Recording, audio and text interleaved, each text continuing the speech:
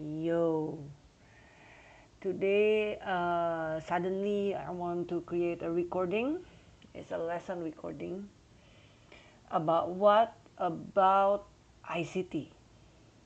Yeah, I record this using the Ops Studio. So now we go directly to the question paper right here. For Cambridge students, especially grade 10, you will be able to guess these questions come from where? From IGCSE, of course, right? And if you look on the code or on the file name, well, you know, it's an IGCSE ICT 0417. Yeah, that's like the first subject that I taught at school. Yeah, 0417 IGCSE ICT, and this one M meaning March, right? And year 2022, question paper 31. Okay, in IGCSE ICT for practical, yeah, especially. I love about HTML somehow. I don't know. Maybe it's because I just use the notepad application and I just need to like type the words to create something. And in this case, HTML is to create a web page.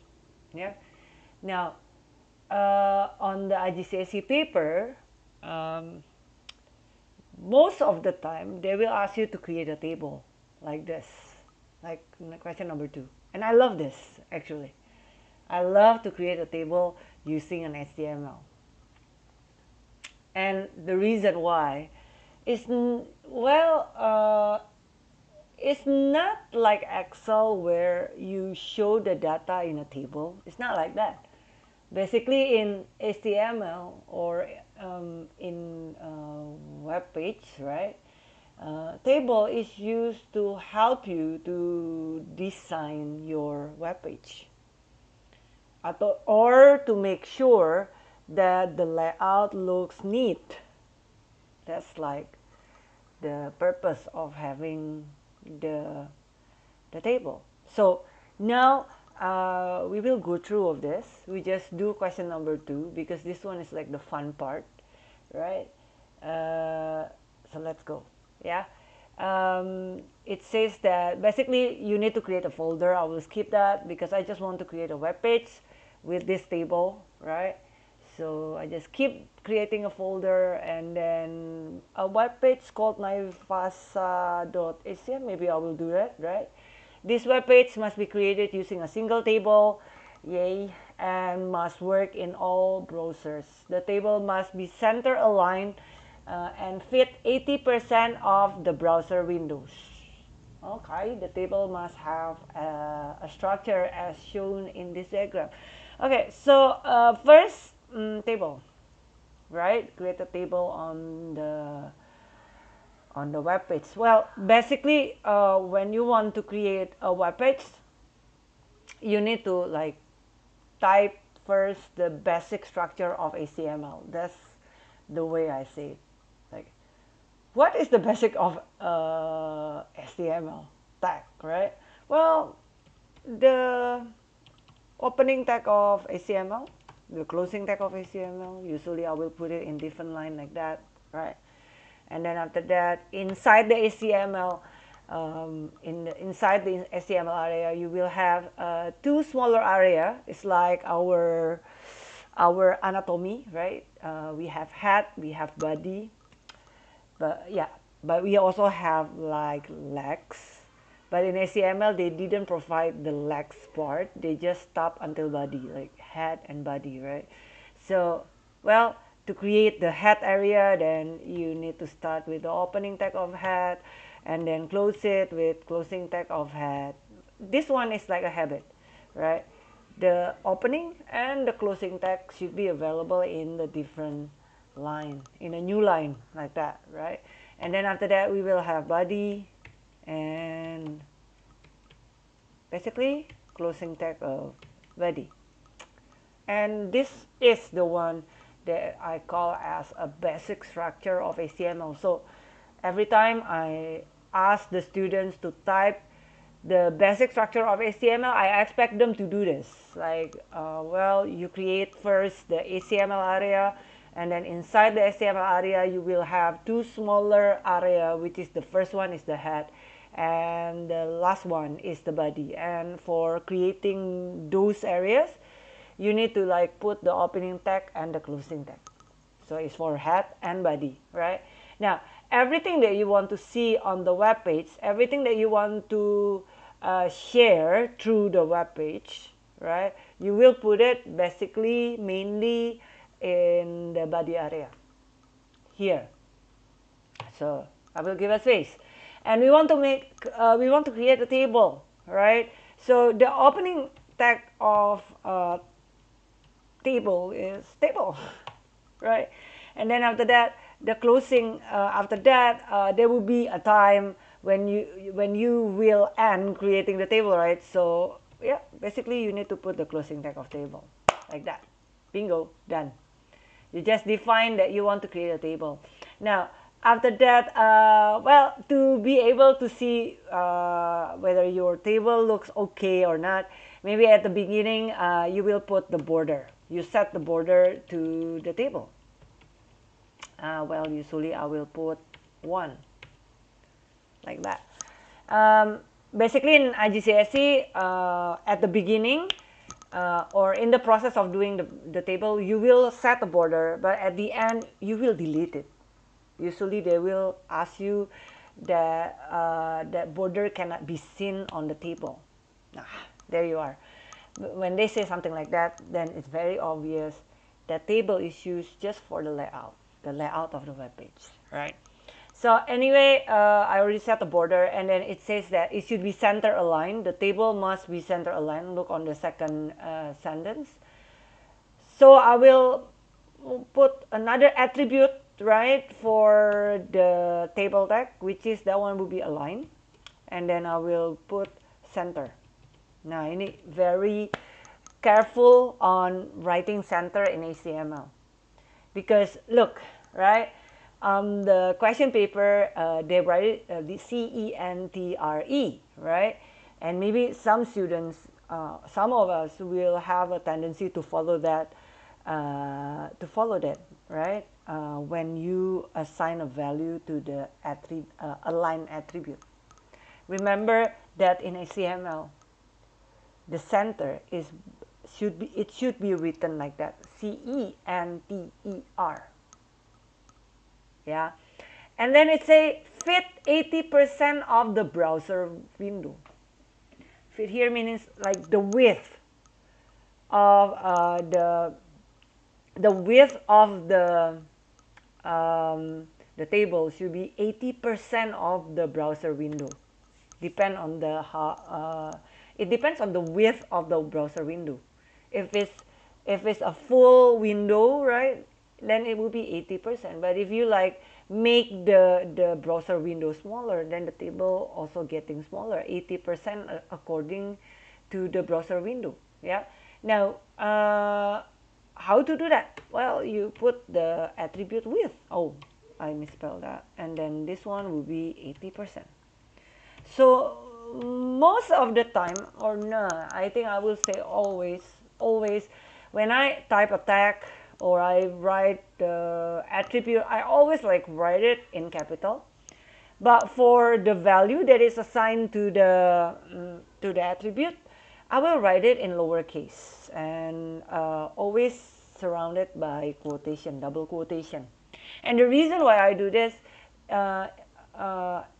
is because I want to feel easier to detect which one is the attribute and which one is the value, something like that. Yeah, so that one is like my preference on writing my HTML. Now I'm done with this one, and we go to the table, guys. We'll go to the main topic of this, right? I will like, oh, how to make it smaller here, so we can look the table, the whole table, right? Is a good idea for us to see the whole table here. Okay, now if we look on this table, then very obvious that this table is being created by two columns, right? Two main columns, like this one, right? And also this one. We have two main columns. And how many rows that we have? Actually, we have like 1, 2, 3, and 4. So basically, we're dealing with two columns and 4 rows. Now, in HTML, when you create a table, you always need to concentrate with the row first, and then after that, you can go to the column. Like, you know, the step is like you need to start. I will write here. Later, I will delete it anyway. You need to start with the rows, and then after that, you set the column of the above row. And then after that, you go back again to the row. Oh, this one is not plural. So always like that. You set the row, and then after that, you set how many columns you want to have in that row. And after you stop after you're done with that one, you go to the next row. Always like that, right? As simple as that. Okay, so now we will start here. Here, yeah, I will make this one first, right? This one is like the first row of the table, right? The first row. So I will set the first row. How to set the row, right, in a table? Then you use tr. Again, as my habit for tr, right? This one is the first row, my first row. I already set the row, right? And then after that, I will say like, how many columns actually available there? Well, if you look there, how many columns? We only have one column. But if I ask you a further question about it, then you will notice, or maybe if you analyze further about that column, then you can say that, yeah, actually that one is one column, but it comes from two columns being merged, right? Because at the beginning we say like, well, this table actually comes from two main columns. And right now on the first row, you only see one column. One column, it means you only show one information, one data, right? So now you get an idea. You want to create a column, you want to create a single column that actually comes from two columns, right? From these two columns, you make it into one. So in like Excel, two columns, you merge it, right? So now how to do that? Okay, to create the columns, which is that one is used to store the data, then you will use a TD. TD stands for what? TD stands for table data. Like I said before, column is used for what? For showing a data. So that one, that's why table data, right? This one is the closing tag of TD then, right? And what do you want to have in this one? Well, I will write A, right? But there is things that you need to do. Again, what? This column actually comes from two columns, right? Two main columns. So how to merge that one? How to make two columns into one, right? Now you will use the attribute call span. Call span is about merging column. How many columns that you want to merge, right? So the answer will be 2. I want to merge two columns here. Yeah, and then it says that the width is 100%. Okay, and then okay, and the height is 20%. So we're done with the first column. Yeah, later we will check whether the result is correct or not. Now we will go to the next one. Nah, this one is more interesting. So, the first one is done, right? We're done with the first row. Then we will go to the second row, right? Okay, we will create the second row first. Oh, cannot see that. So I will go here and then I will create another TR. Second row, right?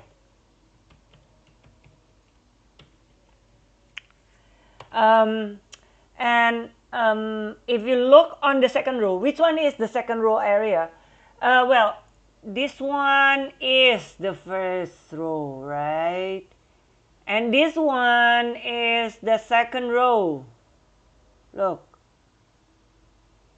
Yeah. And if you look on this second row, basically, how many columns do you see? You have 2 columns. It means you will show like 2 data in that row. Then, okay, we put it first. It says we need to have 2 columns, right? So I will put like this. I will put closing first, right? And I just copy like this. So 2 columns on the second row, done. Okay. On the second row, I have 2 columns. The first one, the width is 65%, right? The width is 65%. Okay. So I will write it like, that one is B, right? Just now? It says B, I think. Yeah, the first one, it says width is 65%. And if I'm not mistaken, the second one, it will be 35. Karena 100%, right? Correct, yeah? And it's C.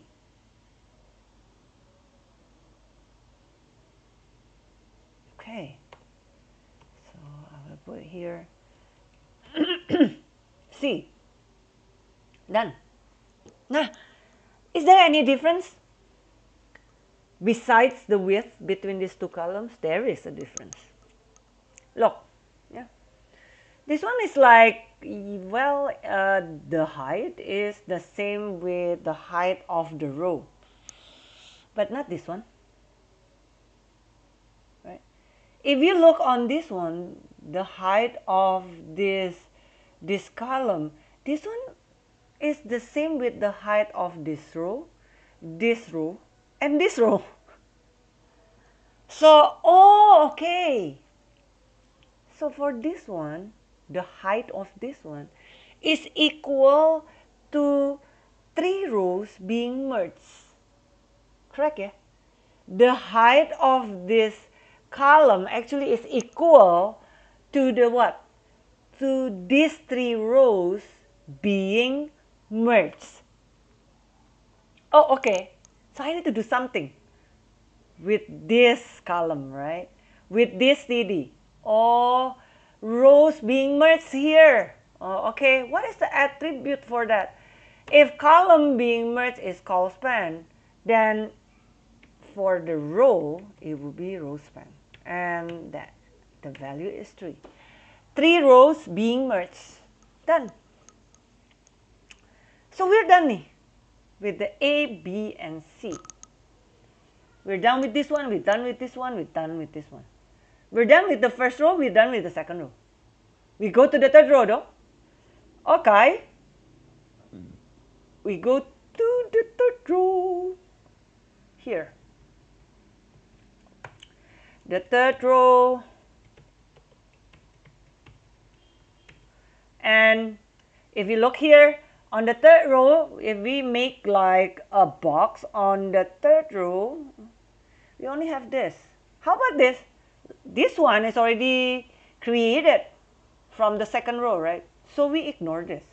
So on the third row, we only have 1 column, 1 data, and the data is D. Oh, easy, right? So this one, it will be like TD, TD, and this one would be the D. And if you look on the questions again, we're done, right, on creating the row number 3. If we go to the last one here, row number 4, it's the same, right? We create the row, and then after that, we only have one data, one column. The same here like this, yeah? Then the one that I will do, I will highlight this, copy, and I put it here, and then E. Nah, this is my code. Actually, I will like how okay, how to change the font here. Oh, okay. Maybe I will make it into 9. And how? Okay, like, yeah, nah, that's like my code. That one is too small, right? But I hope you can see. And we will see whether this table is correct or not. Is it the same with the one appear on the question paper? So right now I will, well, name it the same like that. Naifasa, right? Sounds like names in the Lion King, right? Naipasa or something. I don't know. Let us see. Yeah, I can use this one. It's fine. Naifasa.htm. And yeah, in here, although I put like that, I will make it all files. And where is it? I need to be able to find it first. Teaching grade 8B ICT. Okay. So I will save it there, right? And I will go there first. It will be here, teaching on 8B, right? And ICT and Naivasa. Like that. Okay. Yeah, that's how to create the table. Again, to sum up the lesson, actually it's easy to create a table using the HTML, and you don't have to use a complicated application. Notepad can do this.